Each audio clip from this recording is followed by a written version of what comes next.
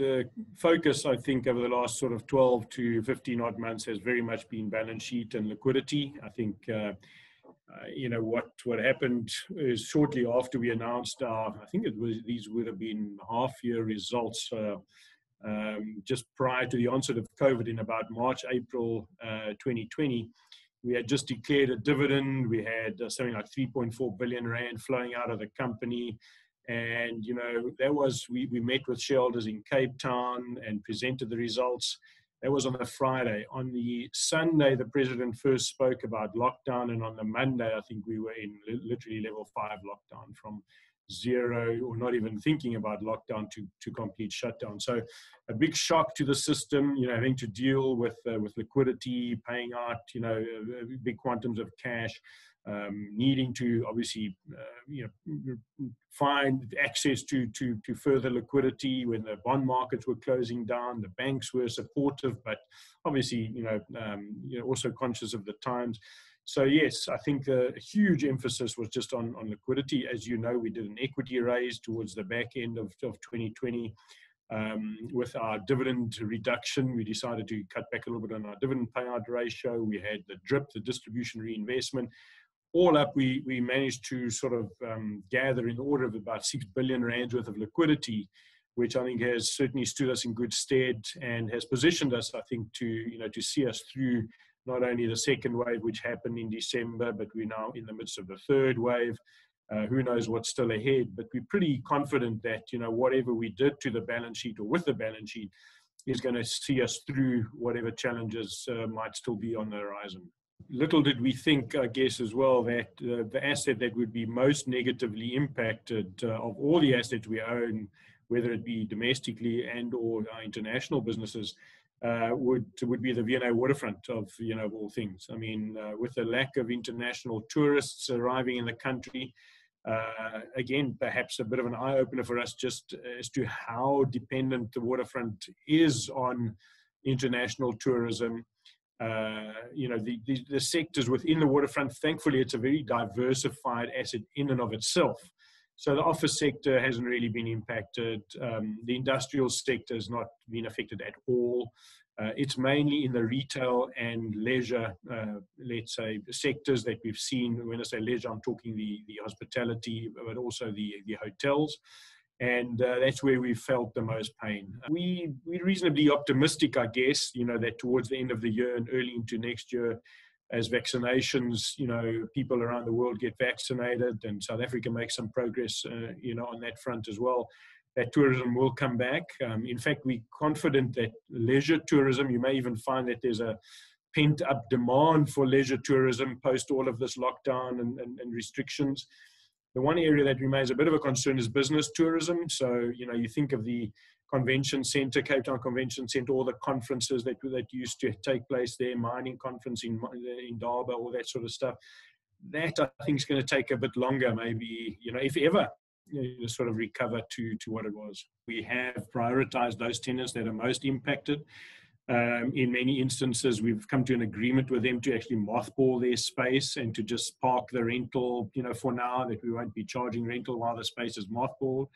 For the hotel industry, most of the hotel tenants we've provided relief to in terms of taking into account, the level of their own operations and what they can and can't do based on the restrictions imposed by government. So, there is no doubt that, some tenants will undoubtedly fail, notwithstanding the support we've been providing. I don't want to call it a wave, or I wouldn't like to think of it as a wave of tenants going bust and having to withdraw. But, if I can just quote two statistics that we've recently published, in 2019, I'm talking the 12 months to December 19, I think we had about 13 tenants across our entire portfolio that went into business rescue or liquidation. The associated write-off with that was in the order of about 6.4 million rand. The 12 months to December 2020, that number was 39 tenants that went into business rescue liquidation, and the associated write-off of that was about 134 million. So it's big. It is a major concern of for us.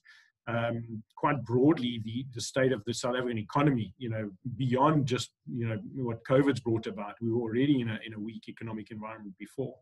So it is a worry, Bronwyn, and yeah, we can only provide, so much relief, and then I guess we would ourselves need to consider, other options. But for now, we cautiously optimistic that we can keep going for a while along these lines. I mean, we've seen the worst, and I think the current sort of restrictions is not as bad as we saw right at the outset. And so we hope that, we don't go back to that environment. The debate that is raging around what the prospects for commercial property look like going forward. And here, pulling in specifically the office debate, with many organizations realizing that a large proportion of their work environment can actually be conducted virtually rather than in a physical central location, as was our belief, Norbert, before COVID-19 hit. I think people are exploring numerous options, and certainly some of the stats I'm hearing from top tier CEOs in the top 40 are that going forward, the virtual component will possibly be the dominant component of a business or an organization's mode of operation. Give me your sense, and whether, we're just going to see office space now imploding left, right, and center as corporates bail and realize there's a different way of conducting their business. Obviously, Brian, I have to talk to my book, as you'll appreciate.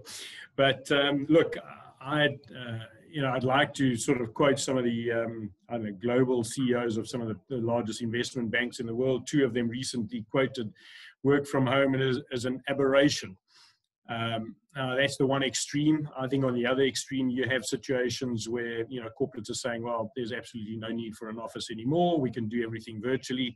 We certainly have proven that it can be done. Certainly during the most part of 2020, I worked from home.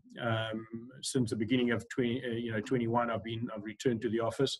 So it can be done. There's no doubt about it. Is it optimal? Does it help in terms of productivity?